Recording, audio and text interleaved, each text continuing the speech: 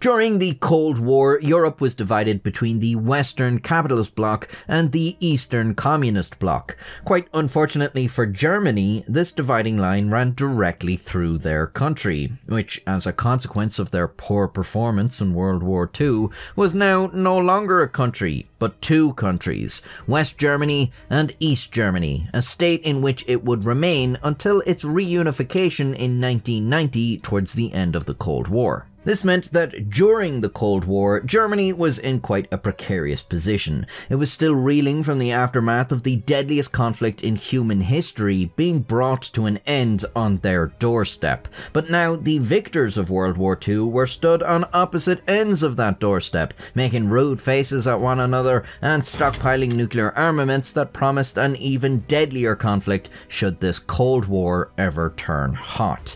As you can imagine, the German people were not exactly overjoyed with this situation. They did not want their homeland to be the center point of yet another world war, an atomic war. Well, Germany, your fear is understandable and you make some compelling points.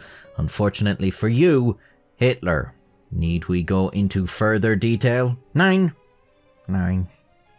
And so both the Western and Eastern blocs continued for decades to occupy Germany, preparing for a potential war to break out.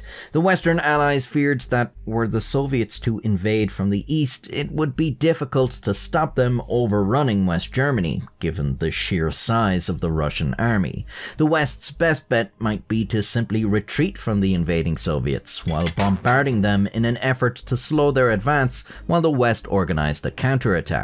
Then the British came up with an idea. Ugh, I hate when they do that. To slow down a Soviet invasion, the West could put mines along likely routes of advance. But not just any mines, nuclear mines. Everything had to be nuclear during the Cold War. But there was some sense behind the idea. Not only would a nuke annihilate large swathes of an invading army, but it would also irradiate the area and deny occupation. Maybe the Soviets would just give up trying to hold the territory if it was contaminated.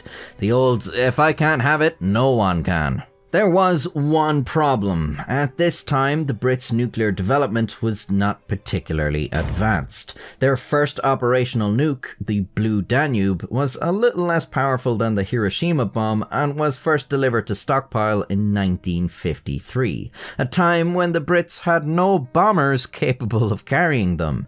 Maybe that's why, the following year in 1954, they decided it would be a good idea to make nuclear landmines based on the Blue Danube's design. If you can't bring the nukes to your enemy, just let the enemy come to your nukes. The project for the nuclear landmines was originally called Brown Bunny, then changed to Blue Bunny, before finally settling on Blue Peacock.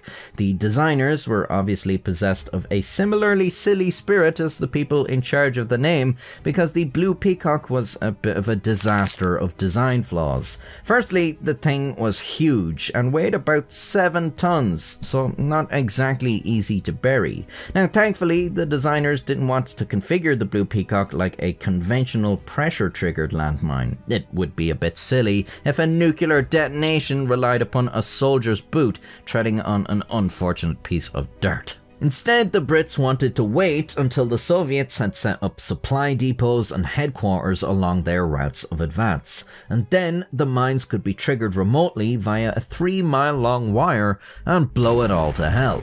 Of course, by the time the Soviets had all this set up on top of the mine, holding a position with the detonator just 3 miles away may have been untenable, so there would need to be other triggers as well. The first was in the form of anti-tampering measures. Obviously, there was a decent chance the Russians would discover these massive mines buried in the ground, so once they were armed, they couldn't be moved, and the casing couldn't be pierced or flooded with water without activating the detonation sequence. Once activated, the Blue Peacock would explode within 10 seconds, a short period of grace that allowed the mines to verify and filter out false positives like vibrations from artillery fire or heavy machinery, but did not afford enough time for the enemy to evacuate the area. The other trigger was the mere passage of time. Once armed, the Blue Peacock would explode after 8 days. So even if the Allies lost access to the detonator,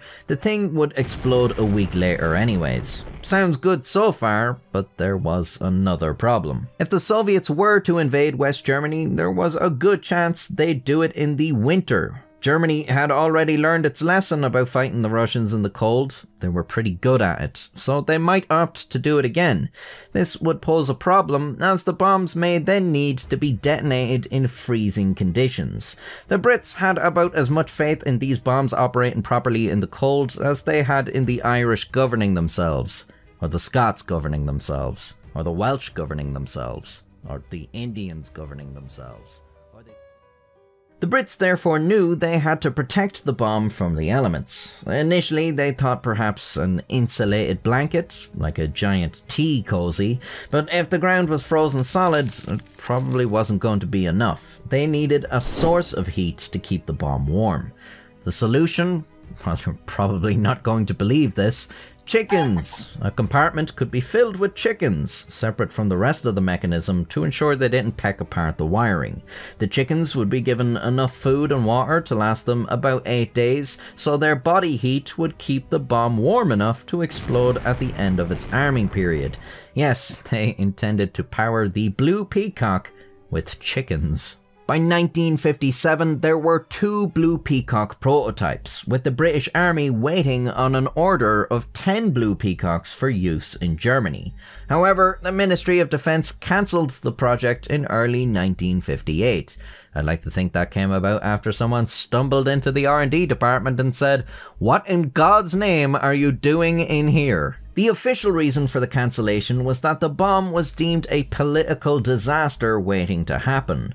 Although both the Western and Eastern blocs generally viewed their occupation of Germany as something that the Germans had brought on themselves, what with the Hitler and the details that need no further discussion and all that, West Germany was still a Western ally. If West Germany could expect their allies to blow up their country and blanket them in nuclear fallout, well, maybe that would call the alliance into question. Like, what's the Eastern Bloc going to do to us that you haven't already? The Cold War only had the potential to escalate into all-out war, but the real battle was for influence. The Western powers did not want the people of Germany to think that they were better off with the Eastern Bloc. So the Blue Peacock project was cancelled because its existence jeopardized the real and current goals of the Western Bloc over a situation that had yet to occur, and as history has shown, never occurred. As such, the project was kept secret until after the Cold War had ended and Germany had been reunited. The files were declassified on April 1st, 2004. Which, paired with the outlandish nature of the project, led many to believe this was an April Fool's joke. A representative from the National Archives made a statement in response. "It does seem like an April Fool, but it most certainly is not. The civil service does not do jokes." Unfortunately for the world, I do jokes, and you can hear more of them in my many other videos about similar topics, if you choose to watch them. You can also choose to subscribe to see more of these videos in the future, but you have no choice in joining my channel membership and supporting me monetarily. Money is good for me. Thank you, and until next time, stay safe. A state in which it would remain until its reunification promised an even deadlier conflict. Swathes of an army. The designers were obviously possessed of a similarly silly spirit as the people in charge of the name, because the Blue Peacock would... fuck.